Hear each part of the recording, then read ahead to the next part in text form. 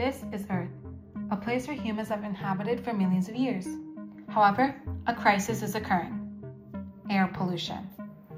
Air pollution is the introduction of harmful materials into the environment. So how can we save the Earth?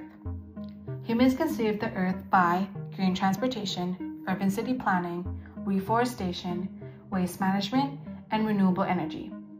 Instead of burning fossil fuels, we need to convert to solar and wind energy, which gives zero carbon emissions.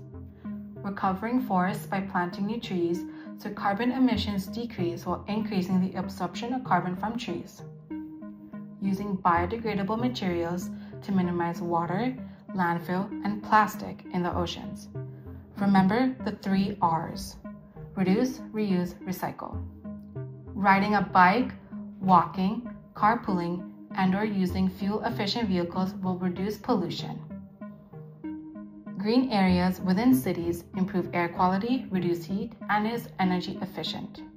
Remember, climate activists say, kill pollution or it will kill you.